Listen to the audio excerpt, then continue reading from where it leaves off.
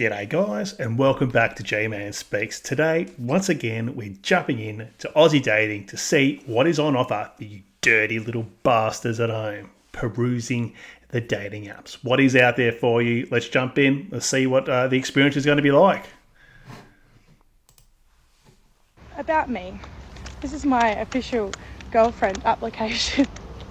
I love the footy. Sure. I love a drink. I love playing pool. I love board games. I love my alone time. I have my own friends. I have a job. I don't live at home. I'm very independent. I have my own money.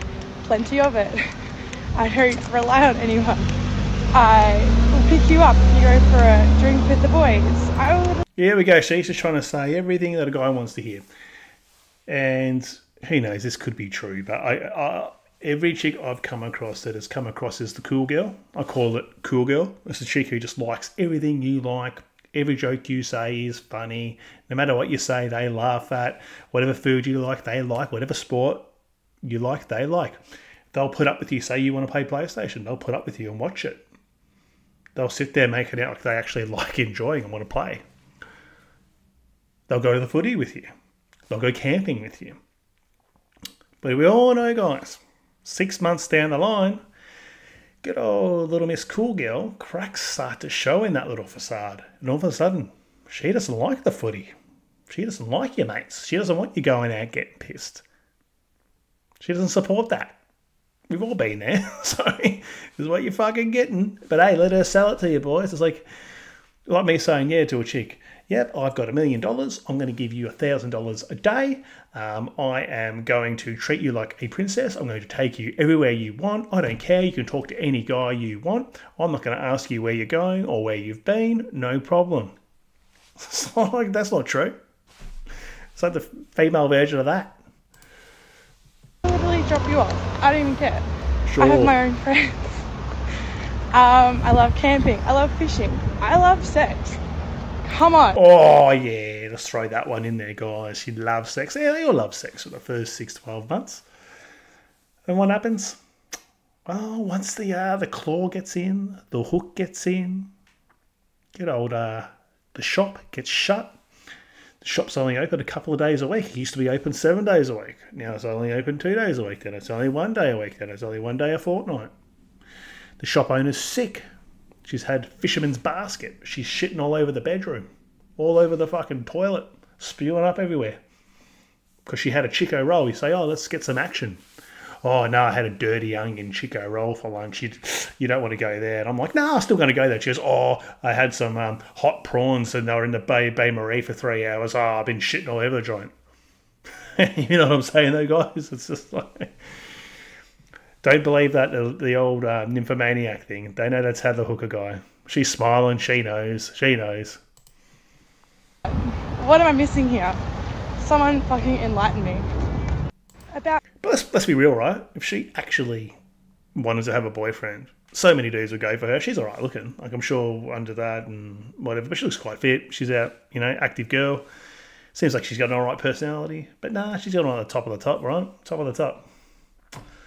All right, here we go. Now this is for whatever reason this chick's single, all right? But let's just say she's probably destroyed about 5 guys' lives. She's probably been married twice, has 3 kids, has taken superannuation off somebody. It's just these ones here, and you got all the guys in the comments. Oh, yeah. Where do you live? Oh, what state are you in? I'm going to come get you. Yeah.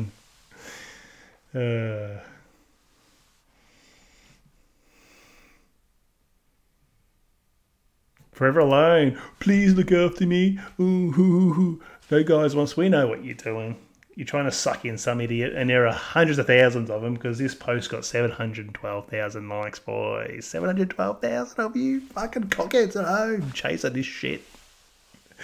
Can't get over it sometimes. Guys saying they want to move states. So she said she's in Melbourne. They're like, which is a place in Australia, guys. It's a state. You are beautiful. Okay, let's read some of the comments. You are damn beautiful. Love heart face. Thank God I'm coming to Melbourne then. Let's get together.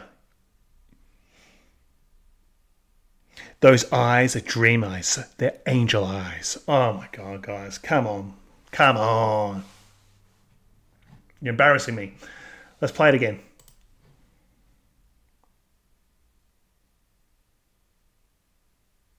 So I'm going to read these things out. She's 24, guys. So good guys who aren't watching and listening. So it's a blue-eyed, very good-looking woman. Probably got a bunch of filters. Looks like she's got some massive bolt-ons on there as well, guys. Conventionally, very attractive. They call these black widows, boys. Black widows, spiders. They will kill you. They're a redback. They're crawling out of a crack to bite you. 5'6". She's from Melbourne. She has 6,200 followers on Instagram. Well, I don't know how that's relevant. Single, forever alone. No kids, and she's Aussie. Well done, love. Don't know what that means. Anyway. But, you know, as I said, these chicks are single. She's probably an OnlyCans creator. I reckon she's trying to funnel attention to apps, etc. Girls will do that. They go on the apps. These are good-looking girls. They sucker guys in. Oh, yeah. Don't tell me you guys have never had that before. I have. I'll admit it. You go on, you're talking to some chick off Tinder, Bumble, Hinge, whatever it is. You've got you onto WhatsApp, and they go, oh, yeah. Oh, if you want to talk further, I've actually got to talk through this website. And you've got to put your credit card details in. Don't tell me that hasn't happened to you before, because it's happened to me heaps of times. Heaps. They suck your dickhead in every time. Yeah, this is what I call, this is plenty of fish bait, guys. So I talk about slappers, slurries. This is stock standard slurry you're going to see on Plenty of Fish, who is straight away going to try and sell you OnlyCans material. So let's have a look at the montage, boys. I've taken the sound off because it's a copyrighted song. But let's just take a look. I'll play it twice for you dirty bastards, because I know you're going to want to see it again.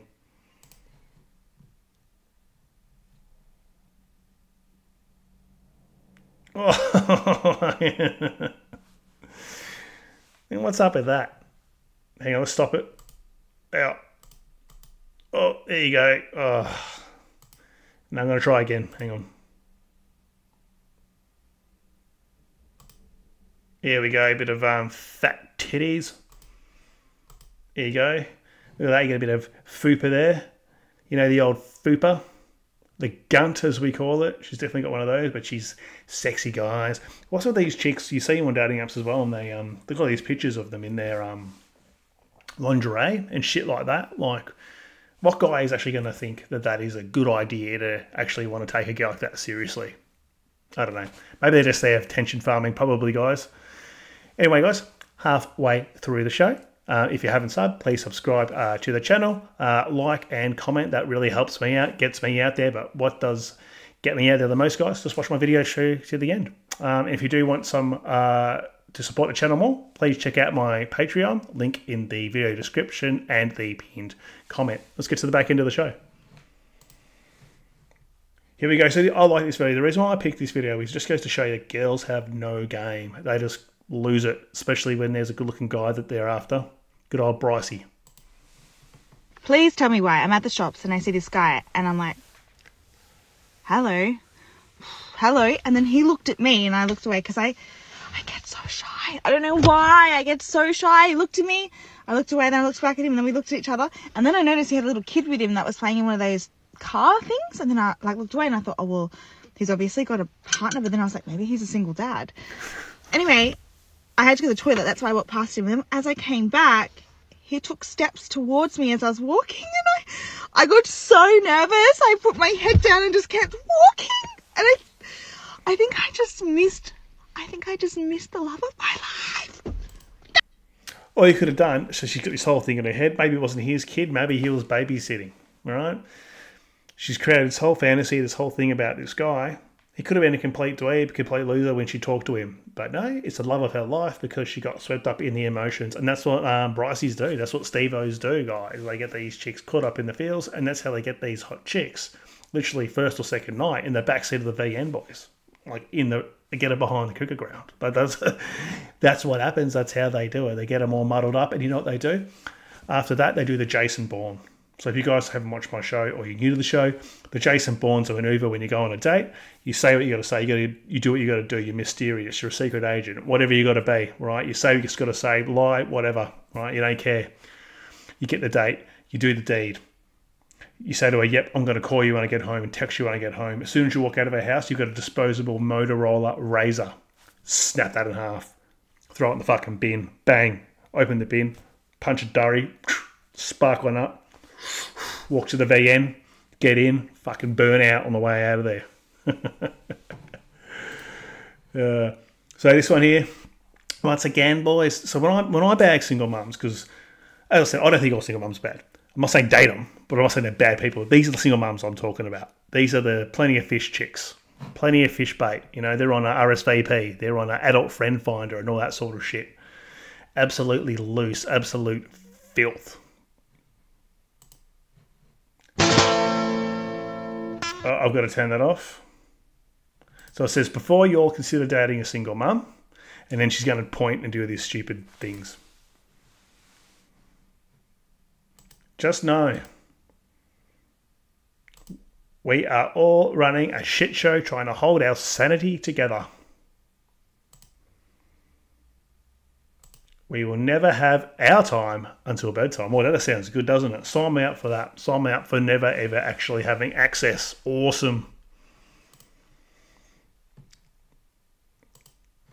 Hang on, what was that last one? Kids fight. There's no sugarcoating. They can be a pain in the ass. Exactly. Taking on, we call them SOCs. Have you guys ever heard the acronym SOCs? Some other kid. Punts with a C. Right? You're going to call them punts. Some other punts kid. Filth, guys. But these are the ones. These are the ones you go down there. They walk out the front, right? They open the door, right? You've met them off Plenty of Fish. You go over there. Little Jaden, Braden, and Jackson. They've been thrown in the bedroom, guys, with a pizza, right? With a Nintendo Switch. I always talk about this. Mum's locked them in. She's put a chair up on the door handle so they can't get out, right?